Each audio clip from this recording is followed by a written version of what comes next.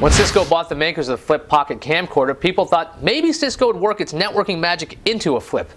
What will the next flip cam be able to do? Find out in 8 seconds on TechV. Try GoToMeeting free for 30 days. Visit gotomeeting.com/techpodcasts.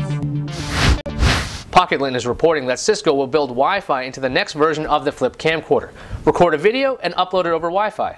That's not the only thing changing. A Cisco rep said that the next Flip will have a different form factor with a sliding screen. When the Flip was introduced, it pretty much defined a market, the cheap pocket camcorder.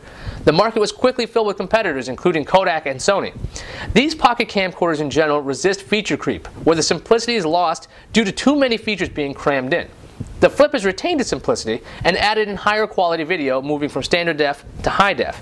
This move to Wi-Fi is new ground for the Flip camera. It is now joining a new market populated by phones with video recording and point-and-shoot cameras that have Wi-Fi capabilities.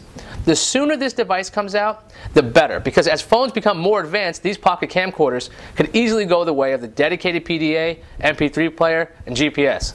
There's no word on the price yet, but that's another make or break point for this next camera. I'm Ayaz Akhtar, and I'll see you later.